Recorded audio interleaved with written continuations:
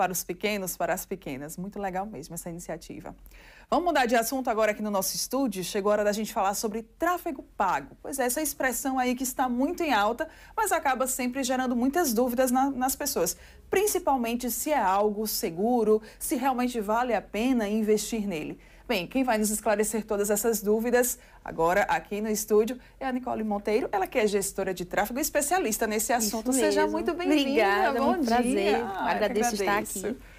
E vamos embora. Vamos lá, então. Quero que você, então, por favor, Nicole, comece explicando para quem está nos assistindo o que é esse tráfego pago, que a gente está escutando muito falar disso, né? Então, o tráfego pago nada mais é do que uma evolução dos meios tradicionais de divulgação. Então, antigamente a gente só tinha televisão, rádio, panfleto, outdoor. E o que acontece é que esses meios tradicionais, eles não são muito efetivos, porque a gente não sabe quem está assistindo, qual é o público-alvo.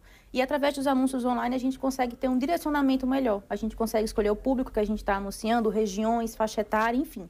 Então, é algo mais assertivo e que a gente consegue colher mais dados para investir com mais qualidade. É algo que chega para somar, Nicole? Com certeza. Com esses meios, como você falou, né, os meios tradicionais? Exatamente. Eu acho que se o empresário, né, que tem uma empresa, mesmo prestador de serviço, enfim, seja se você tem um produto ou um serviço, se você não anuncia, você está ficando para trás, porque cada vez mais a concorrência vai aumentando, o tempo está passando e se você não investe, você vai perder dinheiro mesmo, porque a concorrência vai te engolir. Muita gente acaba se perguntando se é realmente seguro. Então, aproveito até para deixar essa pergunta para você responder. É seguro ou não? Com certeza, é muito seguro. É aquela coisa, a gente está trabalhando com MetaEds, né, que é uma das maiores plataformas mundialmente conhecidas.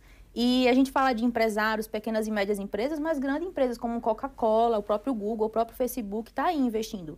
Então, super seguro, gente. Vamos embora. É importante para os empreendedores, né, principalmente aqueles que estão iniciando os seus negócios? Com certeza, eu acho que assim, hoje existem dois tipos de empresários, o que tem tempo e o que tem dinheiro. Então, principalmente se você tem condições financeiras, invista, tá? Contrate uma equipe, faça esse investimento, porque isso vai conseguir te fazer escalar muito mais rápido. E caso você não tenha condições financeiras, está começando o empreendimento ali, etc., está caminhando, que se você tem tempo, você pode aprender. A gente tem muitos cursos, no YouTube mesmo, se você pesquisar, você consegue ter essa bagagem mesmo e começar a tracionar sozinho. Pelo próprio turbinar do Instagram, você consegue turbinar ali, a fazer alguns anúncios com pelo menos R$6 por dia.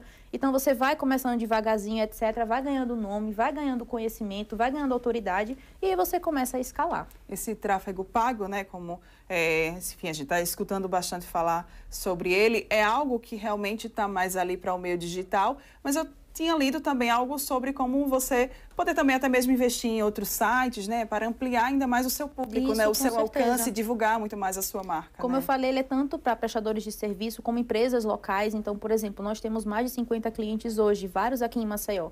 E tem muitas empresas que são físicas, que têm pontos físicos. Então, se você tem sua loja, você tem seu restaurante, você consegue estar anunciando localmente para atrair mais público para a sua loja. Mesma coisa se você tem um site, se você é um e-commerce, se você vende roupa, brinquedos, enfim. Você consegue estar levando essa audiência para o teu site para que você consiga estar convertendo por lá mesmo. Nicole, você já trabalha há um bom tempo, né? Mais de 3 anos, desde a quarentena. Desde a quarentena, então, você tem atuado nessa área do tráfego pago e tem percebido o quanto que ele pode fazer diferença, né? Com certeza. Inclusive, eu cresci nesse meio. Eu era concurseira e estava estudando para ser delegada quando eu entrei nesse meio.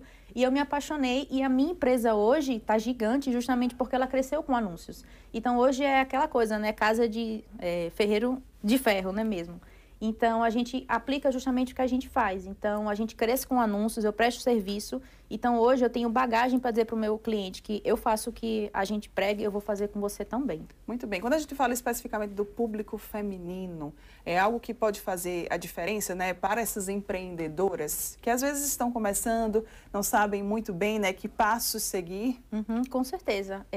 Os anúncios, eles são para todo mundo, entendeu? Principalmente para as mulheres, as empreendedoras. A gente consegue, como eu falei, estar anunciando especificamente para elas. Então, se você tem seu público-alvo muito bem definido, você sabe quem é o teu público, quer anunciar para empreendedoras, quer anunciar para mulheres, quer trazer essas meninas para o teu perfil, quer divulgar teu site, etc., você pode estar investindo. Isso vai potencializar muito, porque é aquela coisa, eu brinco muito que nem planta cresce de orgânico, entendeu? Então, quem dirá nós? Então, invista sim, porque isso vai te ajudar a crescer, a tua pequena lojinha, o teu pequeno Instagram.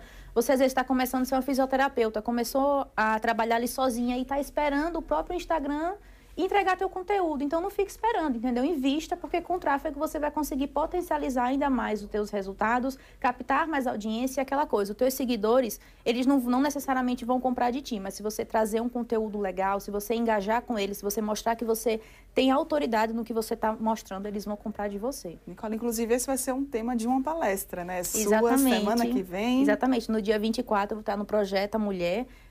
Vai ser muito legal. Convido a todos aí. Um evento aqui em Maceió, lá no Gustavo. Teatro Gustavo Leite, exatamente. Né? Então, lá no Centro de Convenções, no próximo dia 24 de agosto, o Projeto Mulher, que é um evento voltado para as mulheres. Isso, para o empreendedorismo feminino. Então, vai ser bem legal. Vai ter várias palestras muito interessantes que vão trazer muita bagagem para essas empreendedoras aí que estão começando e quem já está caminhando mesmo para aumentar ainda mais a bagagem delas. Muito bem. Vai ser o dia todo lá no Centro de Convenções? Isso, o dia todo. Exatamente. Muito bem. Então, quem quiser mais informações sobre o seu trabalho, né, sobre esse evento, sobre o Projeto Mulher, como é que pode fazer? Tanto pode estar acessando o próprio Instagram do Projeto Mulher, como o meu Instagram, que é o @MonteiroNicole.